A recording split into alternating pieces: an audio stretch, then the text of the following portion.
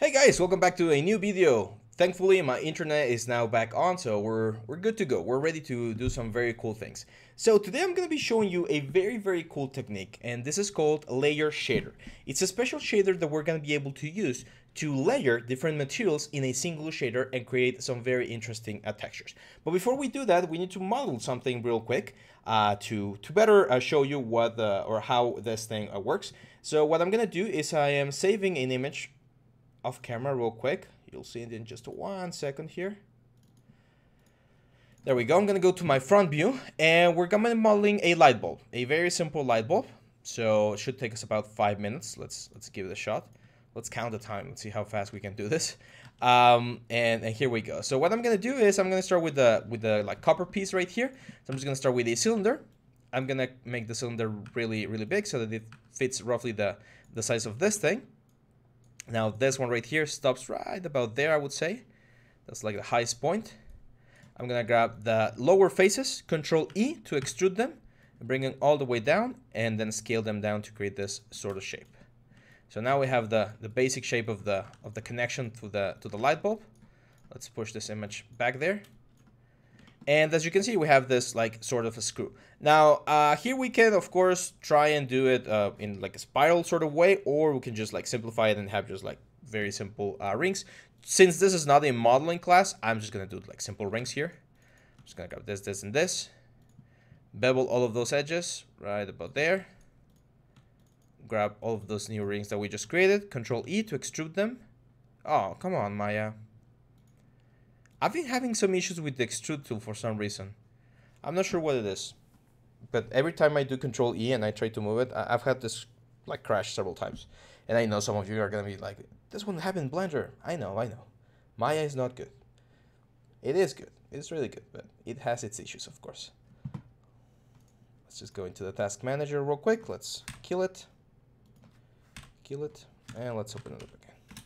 The good thing, or one of the good things that I like about Maya, especially that error that I've been encountering, is that it sometimes saves the progress. So it kind of saves all the way until you crash that thing on the extrude button.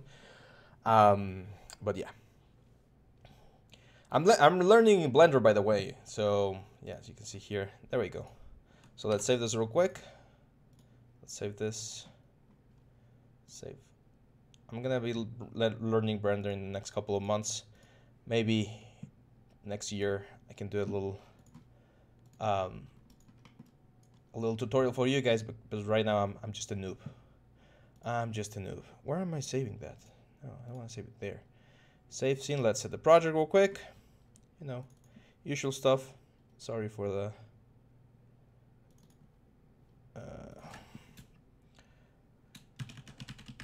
sorry for the 2 extra minutes. There we go. So let's try it again. So this guy, and this guy. Control E, and we're just gonna extrude out and offset a little bit, and I'm gonna grab this guys.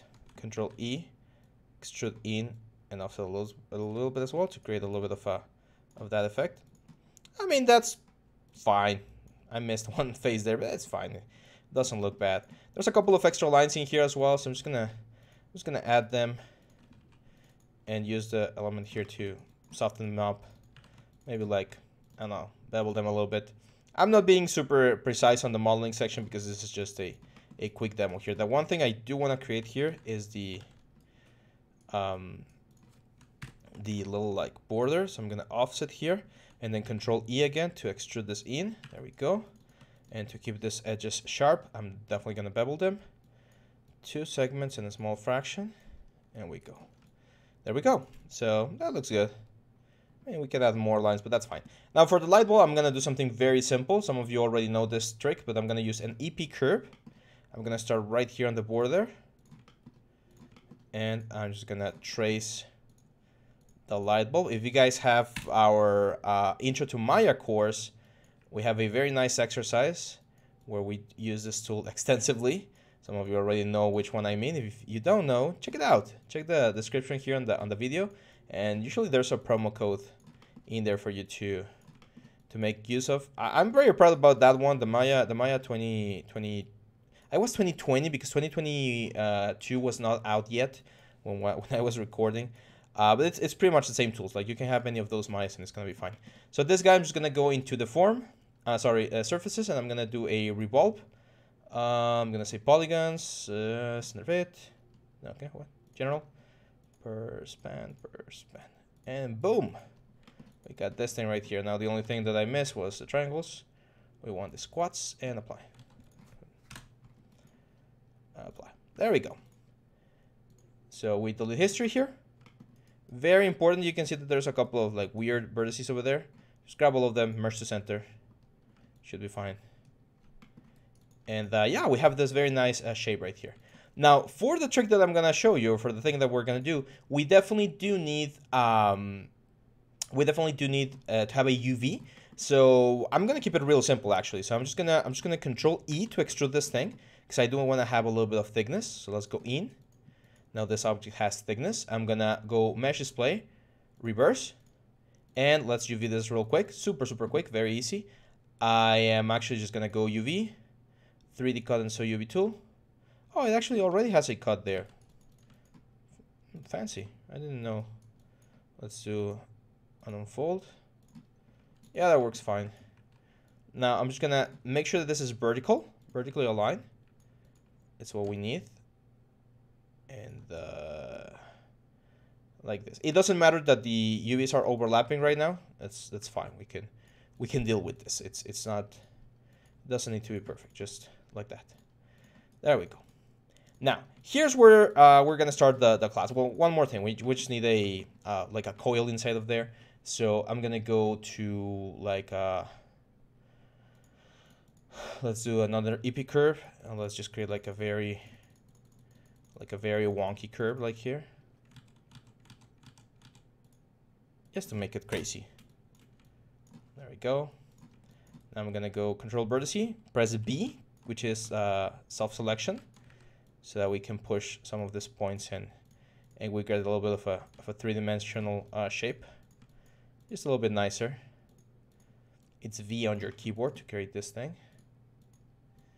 Now remember the tool that we've been using, the sweep tool. So create, sweep mesh. You can see that sweep mesh right there. That's fine. I'm just gonna make it smaller like this. And there we go. So we can delete the curve. We have the sweep mesh, which is looking nice enough. I'm just gonna say mesh smooth. And there we go. So we have three pieces. We have a bronze piece, or I don't know, tin or something. I don't know which metal it is. We have the coil, which is going to be shining, and we have the glass. Now for this one, well, let's do a quick light setup. So I'm going to go Arnold, lights, Skydome light. And we're going to use an HDR here, just to make sure that this looks nice. So I really like this decor shop. There we go. And let's, of course, create a new camera. Panels, look selected. And we're going to have this, shot right here. There we go. So if we take a look at the render right now, of course, everything is going to be solid, which is fine. I don't want to see the image plane. So on the options on the image, I'm going to turn off the camera all the way down to 0.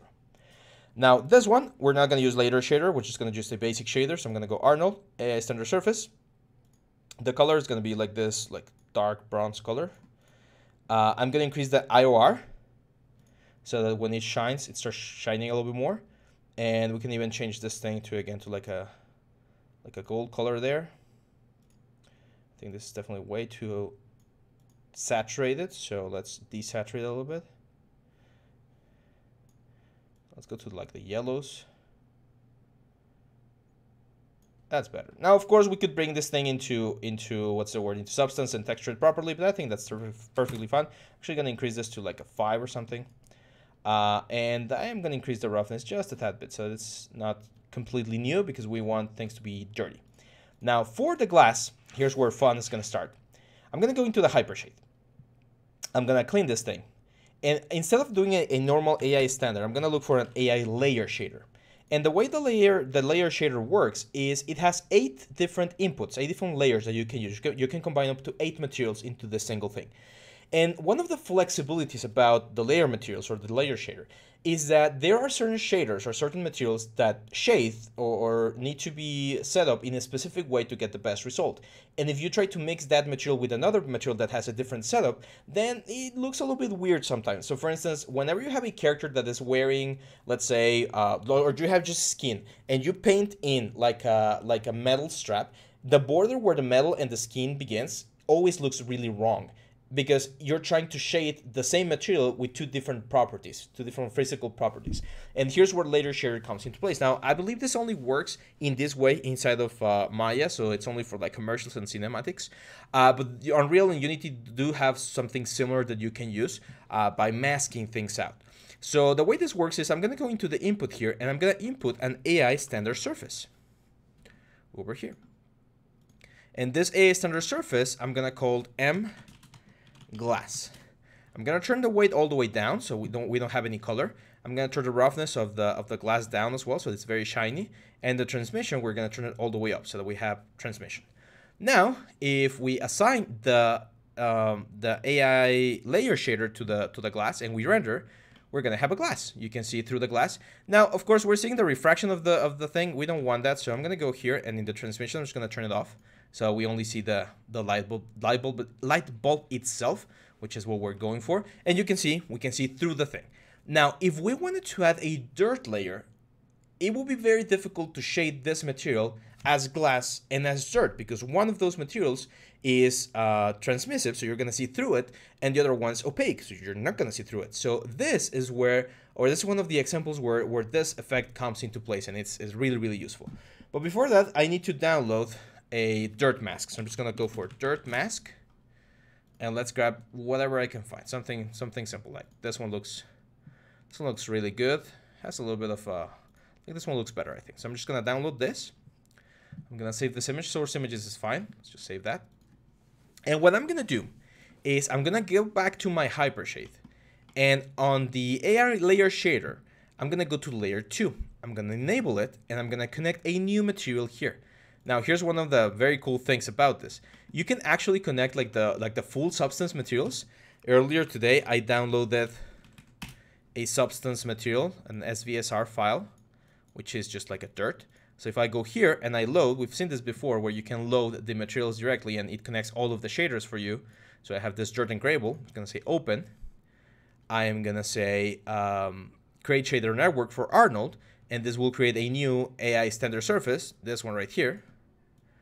And we can plug this in directly into the input. So all of the connections, all of the maps, all of the things that we normally have are going to be working now inside this layer shader. Now, right now, the layer shader is saying that the mix of the layer 2 is set to 1. So if I were to render, what I'm going to see is that the dirt is pretty much overriding the glass. You can see it right here. Now, yeah, that texture is very, very bad. So I'm going to go into the place 2D texture. Let's repeat the UVs like 4 times. That should give us a little bit more resolution, so it's going to look a little bit nicer, a little bit more like dirt.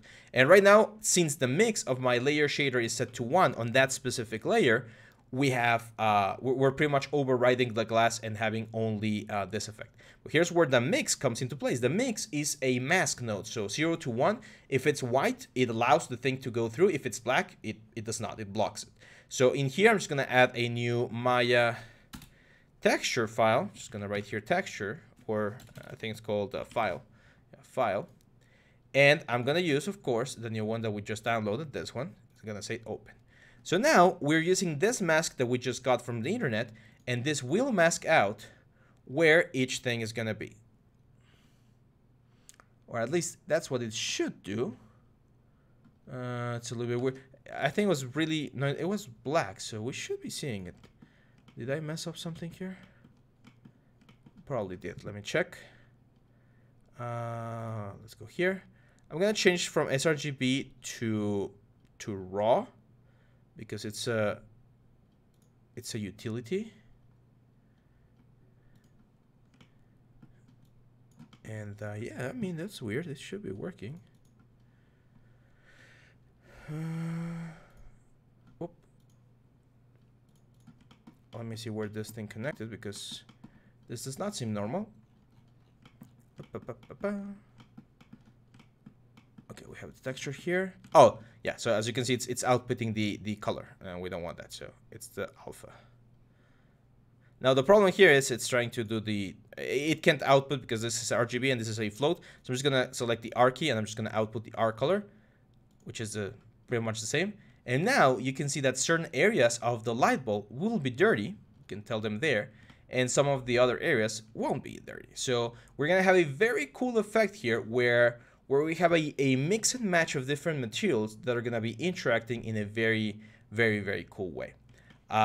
So yeah, I mean, that's pretty much it for the layer material. You can layer, again, as I mentioned, up to 8 materials to get a very nice effect. And as you can see, now the glass looks a little bit more like a dirty glass. Now, of course, we can push the values. I believe there was like a histogram that we could do here.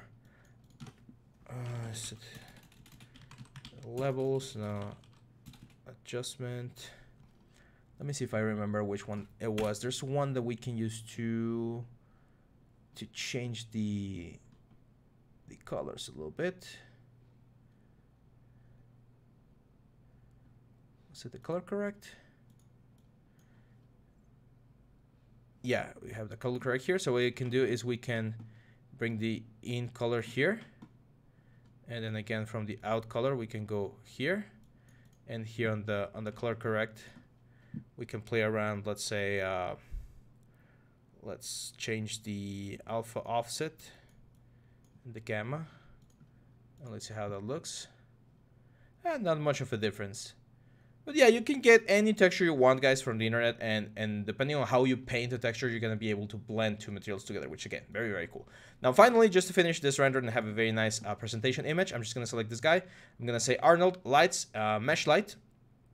Let's say a 10 exposure, color temperature, and very low color temperature. And let's give it a shot here. I'm gonna say light visible, so we can see the little coil there. Probably increase the intensity to like a 15 or something. There we go.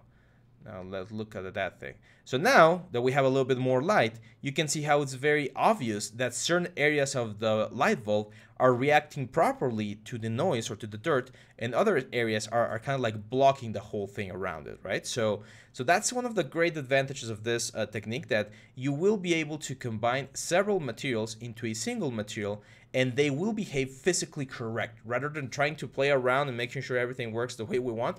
This will actually work in the way that it would on the physical world. So that's it, guys. Just a short video for today going over this. If you have any more ideas of what other things you want to learn, please let us know in the comments so that we can take that into consideration. Tomorrow we're going to be talking about face topology, which is something that a lot of people have been asking about. And yeah, after that, let's see what else we can come up with. So leave us a like, share, subscribe, and I'll see you back tomorrow. Bye-bye.